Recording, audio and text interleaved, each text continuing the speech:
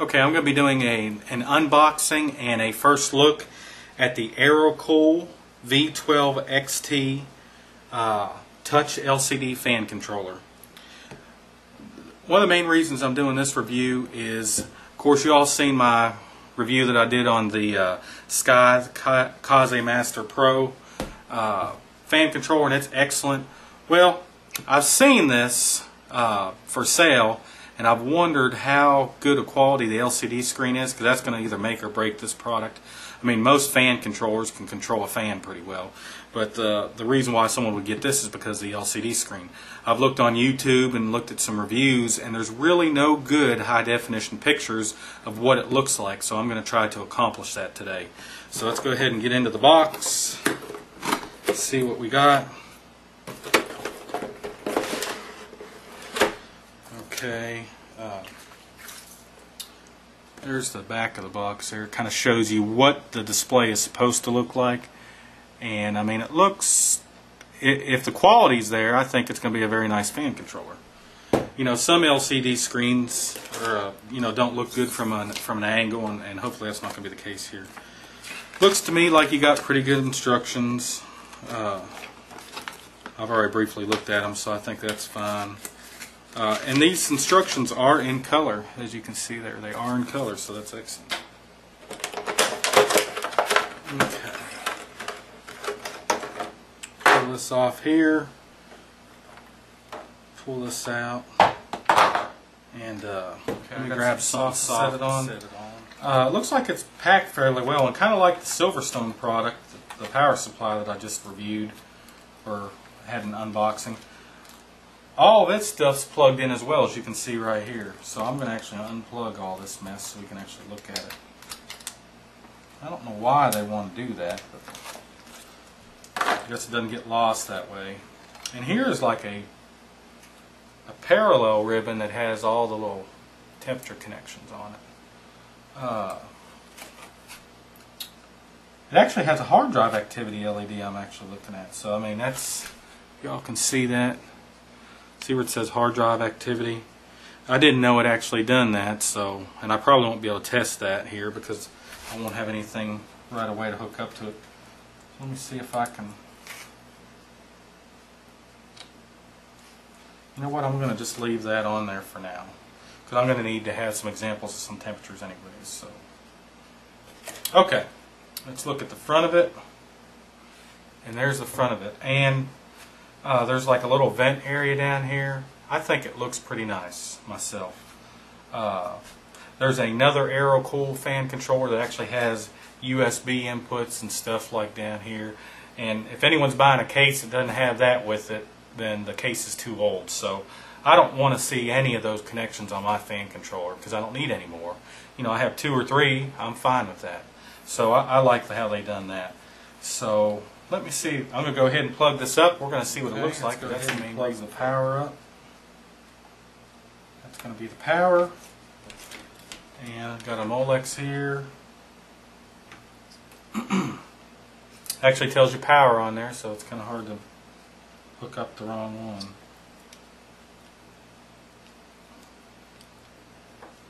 Well, I'm having an issue plugging it up.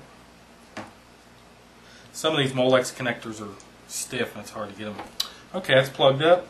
So now I'll get the little, I got a button for my power supply, so this should turn on here. Let's see what it looks like. Okay, it has turned on. Colin, get the lights for me, please. Okay, let's see what it looks like. Okay, there's what it looks like. If you want to monitor different fans, you just hit these buttons down here. Now I'm looking from an angle, and it looks to me like it's a pretty high quality look on the LCD, as far as I can tell. Colin, will you get the lights again? Sure. So,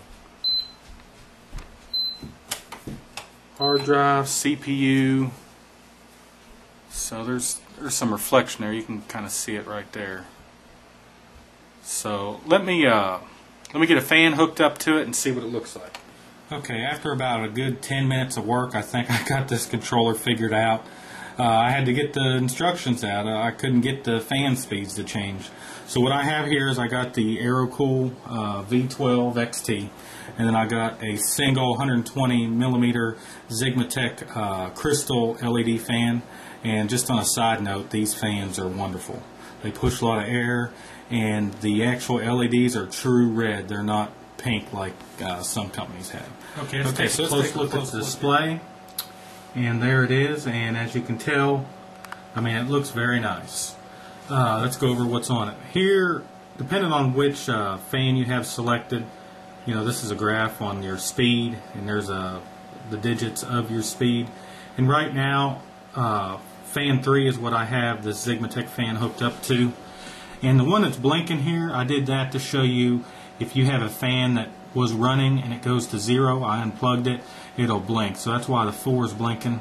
You can control 4 fans separately. See, I don't have anything hooked to number 1, so if I click on it, see it's showing 0 RPMs. So let's go back to 3. Over here to the right you have temperature sensors, and it's a graph representation of the temperature sensor, and you can pick if there's 4 different temperatures: CPU, VGA, hard drive, or system. You know, you can make those whatever you want, really. Over here you can change it from Celsius to Fahrenheit, which again, I normally use Celsius for computers and Fahrenheit for everything else. And then right here's the hard drive indicator. Now I'm not going to be able to show that today, but I believe it'll blink when you have hard drive activity. And down here you got the Aerocool logo, and if you touch it and hold, it'll turn the display off. And if you touch it anywhere, I think it'll turn it back on. So that's basically the layout and how it works. Now let's go ahead and control a fan. So there's the Sigmatech running. It's running at 1600 RPM. So let's go ahead and do an adjustment. The screen locks automatically, so you got to unlock the screen. And then what you do is you touch on the RPMs, they start blinking, and then you can go ahead and I'll take it down to as low as it goes, 800 RPMs. You click the 800 again, and now it starts slowing down. And that is what it's doing. You can see the fan slowing down, and you can see the display and the graph and the RPMs going down. And it does it rather slowly. It doesn't get there just right now. It takes several seconds to get there. So now you can see from this picture here where I'm not at the right angle, so it's hard to see exactly what the display is telling you. Angle is very important. So let's do this. I'm going to go ahead and turn the light off, and we'll see what this looks like in the dark. Okay, lights are off. Now the display, you don't see any reflection on it at all. So I will go ahead and pick the speed back up. So I will unlock the screen. I will click on the RPMs. They start blinking. And I will hit the plus key all the way to 1600. And I'll just lock it back. Now it seems like it speeds up pretty fast. And there's the fan there. Of course, that's a true red. It's so more red. My conclusion of this fan controller? Well, I'll tell you what. Here's my conclusion. First of all, it controls fans fine. I think the touch screen's nice. There's no problems with that. But I'm going to show you something that I think could be a deal breaker. When the LCD screen looks good, it's excellent. See, if I look and I tilt it to the top, see how you can see all the numbers clearly and everything looks perfect. Now watch if I tilt it the other way. So if your computer is going to sit higher than eye level, you do not want this fan controller. Look at that. That's awful. And you go back. See? Now the side does pretty well. See, I'm tilting it to the side. See, if you view it from an angle, it does pretty well. And straight on, it does okay. You can still see a little bit of that 8 there. But if you go up, that's how it's supposed to look. And if you tilt it the other way, to me that's unacceptable. Aerocool, you need to fix this. You know, no one wants to look at an LCD screen and have to adjust to where their point of view is in order to read what it's doing. I mean, that is bad, and it gets worse as you go up. So, I mean, for me, it's kind of a deal breaker. I think you should be able to look at it from every angle. And so, like I said, overall, the fan controller does fine. When the LCD screen looks like it should, it looks really good. But there are certain angles, especially if you look up to it, that the LCD screen just breaks down, literally. It's not good at all. So that was my review of the Aerocool V12XT. Please subscribe. Thank you.